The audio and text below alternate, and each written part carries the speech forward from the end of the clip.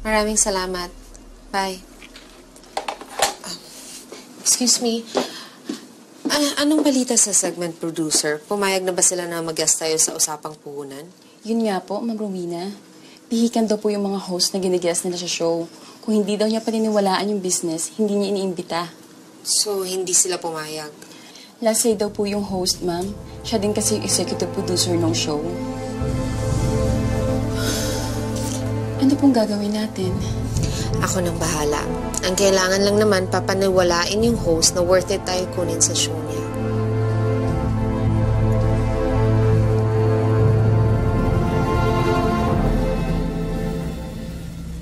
Daniela, we really need to get rid of these products. Kapag nasilip ng board na wala ka pang bagong kliyente, ka-question na naman nila yung decision-making mo. Yan ang ginagawan ko na ng paraan. What do you think have I been doing for the past few days? Danny girl, nagre-remind lang naman si Mrs. Galvez. She wouldn't want people to think na hindi mo alam ang ginagawa mo. Thank you, Savannah. Savannah, ginagawa ko na nga ng paraan, di ba? Hindi lang ganun kadaling gawin yon.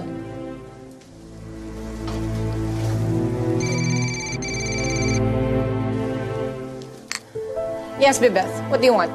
Sinisigurado ko lang natutupad ka sa usapan natin, Daniela. Make sure na may naghihintay sa aking trabaho dyan sa Camila. I already gave you my word. I'll have an offer ready for you. Mabuti naman kung ganon. Is that all? Of course not, Daniela. Alam ko, nagugustuhin mo malaman kung anong balak ni Romina to save the company. What is she planning this time? Ginagawa niya ng paraan para makaguest siya sa usapang puhunan show. And if she gets in, makakatulong yun para tumaas ang sales sa SikaTuna. It's one less him marrying, but it could work. Then we'll just have to make sure na hindi mangyayari. Ano naman ang kailangan niya ngayon, Danny? On the contrary, Savannah, she may have just given us our way to resolve our problem. And not only that, masisigurado pa natin hindi na makakabangon si Romina. You were right after all, Savannah. Right about what? Na ang damo, hindi madadaan sa pagtapak lang para mapatayin. Kailangang bunutin to mula sa lupa para hindi na magkaugat pa.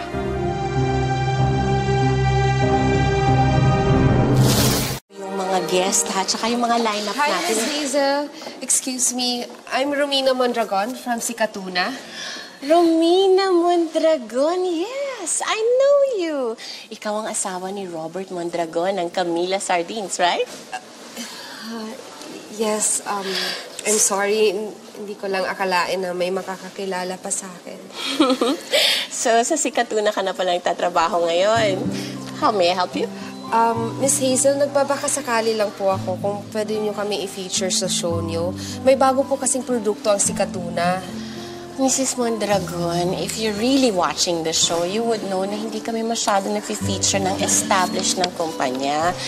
And hindi rin ako masyadong nagpapa-feature ng mga produktong hindi ko pinaniniwalaan. Alam ko po yun, Miss Hazel. At alam ko rin na interesado kayo sa mga bagong innovations sa food industry. Kaya po nagdala kami ng sample para matikman nyo. Tikman nyo po. Sandali lang po, ha? Sample.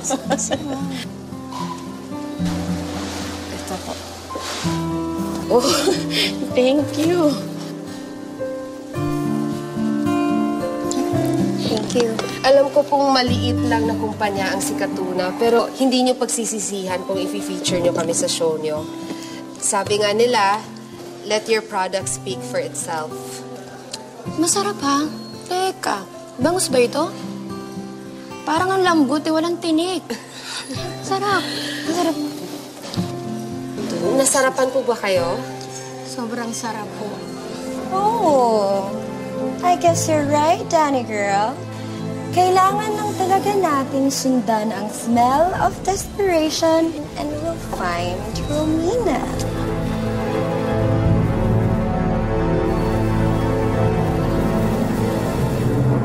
Wow! And now we have Mrs. Bartolome of Camila Sardines, right? Naku, grabe, all-star cast.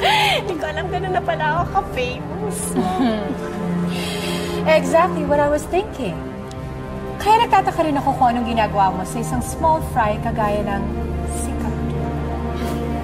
Kung small fry lang kami, Daniela, bakit nanginginig ka? At talagang sumugod ka pa dito para makialam sa mga plano ko? Oh, don't flatter yourself, Romina. I'm just making sure na hindi mo malalaso ng image ng industry because whether I like it or not, you're still part of it. At ayoko lang kumalat ang virus mo. You know what, if you want to feature a company, why not use Camila? Of course, that will go with a sponsorship and advertisement for your show. I'm sure hindi kayang i-offer ni Romina yon. I'm sorry, Mrs. Bartolome, hindi mo na ako kailangan suhulan. 7 years nang running ang aming show without your help. Pero, kung gusto nyo talagang ma-feature sa aming show, bakit hindi na lang kayo magsabay? I will make an exception for both of you. Diba? Mas magiging interesting kung kayong dalawa talaga ang magiging guest. Like hell, I'd stand on the same stage kasamang babae niya. At sino naman nagsabi na gusto kitang makasama? Eh, yun ang final offer ko. Take it or leave it, okay? Fine. Okay, fine. Nang sa ganon, mas makukumpara din ang basurang dadalhin ni Romina sa mga produkto ng Camila. Nakakalimutan mo yata na sinalo mo lang ang proyektong na akong gumawa. Kaya ikaw at hindi ako ang may kailangan patunayan dito. So, is it a yes from both of you? I guess it's a yes. It's a yes. Very good. Tawagan mo sila ha. I-coordinate ang schedule. Ayusin ang taping. Thank you.